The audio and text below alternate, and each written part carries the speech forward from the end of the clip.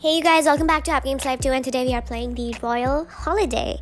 So this is I think the 5th book in the Royal Romance series. Like, we have the same characters and everything, and I think it's like a spin-off, like a Christmas holiday spin-off.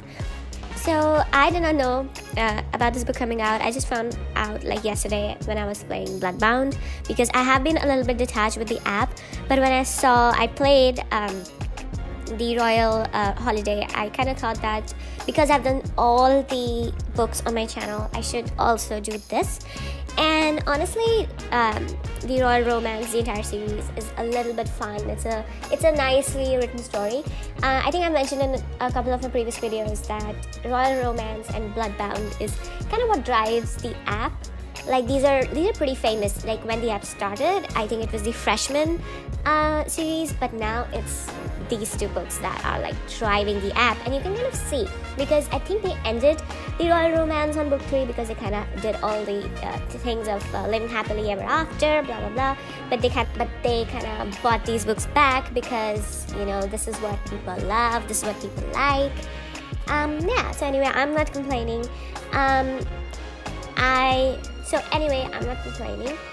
There will be a Royal Air book 2, so I think this is like a very like big ongoing series. So I'm not critiquing anything. I thought that maybe we get a book like last year's, I believe. I think it was the holiday thing where we go and our boss is stranded with us. I'm just like forgetting the name.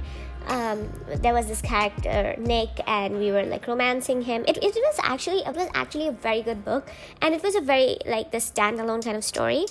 I would have liked something like that also, because like it's not just kind of going on and on with the same thing, with the same premise and the same kind of stuff. So after playing like 4 books, I think so whenever like a diamond choice comes, like, oh, let's do this with friends, or let's do the same thing with Liam again and again, it is a bit like it's becoming a little bit mundane. I know, I'm sorry. I know people are gonna be like, what? No, because people absolutely love this book, but I think we need some like very like heavy storyline if this book has to continue on and on and on.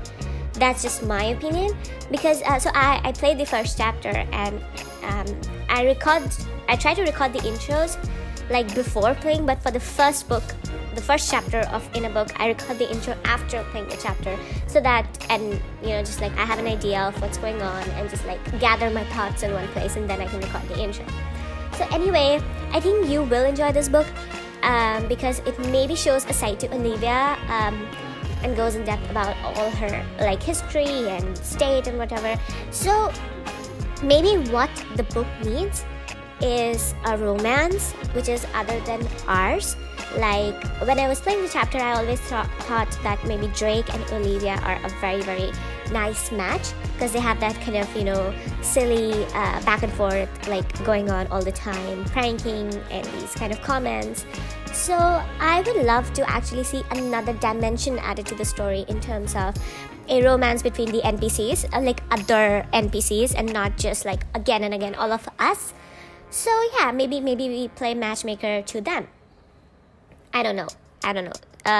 It can be hard, because if you are, say, dating Drake, I don't know, maybe Liam romances Olivia, something like that, and if they do this for every choice, it might become just too much for them. Okay, I think I have rambled enough. You guys might be waiting to just see the chapter and not hear what my comments are, but anyway, it's my duty to give them to you. Think of it what you will. I think I just need a little bit more dimension to the story, although it was really nice just seeing the characters back again, seeing Maxwell again, seeing my King Liam again. I love him. You guys know I love him so much.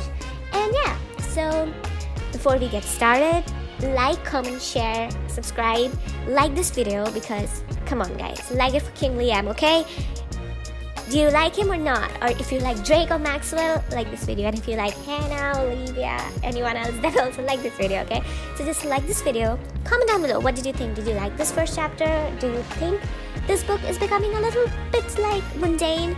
Or maybe they could have done like a completely different story for the holidays? Just like let me know what's on your mind. And without further ado, let's get started.